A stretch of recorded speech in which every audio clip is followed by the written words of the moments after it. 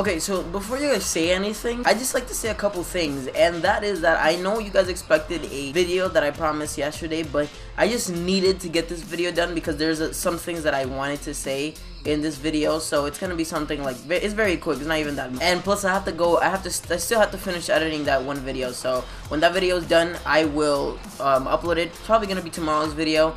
It is a how-to video, and it's probably gonna be it's not very funny at all. I tried to be funny and it's not funny, so it's just something else. That's all I can say. So guys, I was on Faze. Like, I was in the Faze channel. Like, my name was seen on the Faze YouTube channel, on the Faze Taj with Rain, Agony, and Adapt. I think it was the same day that Adapt added me in the same lobby. He hit a shot, and I was there, so you can hear my reaction in the thing saying, "Oh my God, Adapt," or something like that, you know.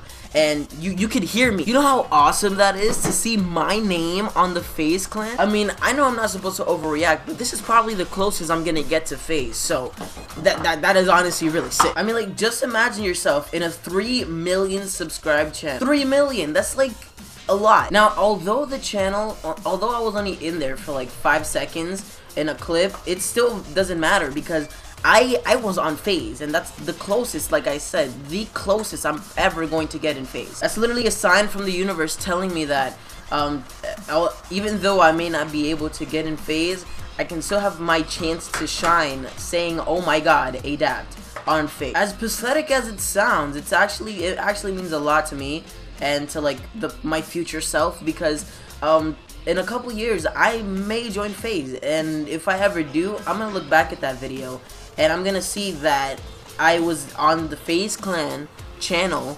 before I even joined Faze. This means that I am a complete cool kid. Like, I was in Faze, and I am proud of it. I'm proud. So of course the other day Black Ops 3 was confirmed, and now that Black Ops 3 is confirmed, I may do a Black Ops montage that consists of Black Ops 1 clips and Black Ops 2. So before Black Ops 3 comes out, I will make sure that I am on my game hitting clips, as much clips as I can in the past Black Ops games, which are the only 2. I'm gonna hit an even amount of clips, like I say, like 10 Black Ops 1 clips and 10 Black Ops 2 clips.